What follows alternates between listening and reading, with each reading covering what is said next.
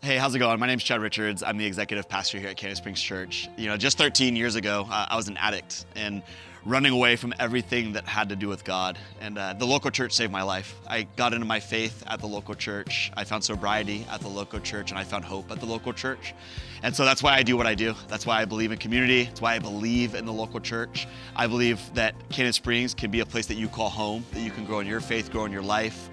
And we want that for your kids too. If you have kids in your life, we would love for you to have a local church, a church that you can drive to, that you could walk to. I don't believe that you should have to go an hour away to go to a church, but it should be in your own backyard, like it was in the biblical times.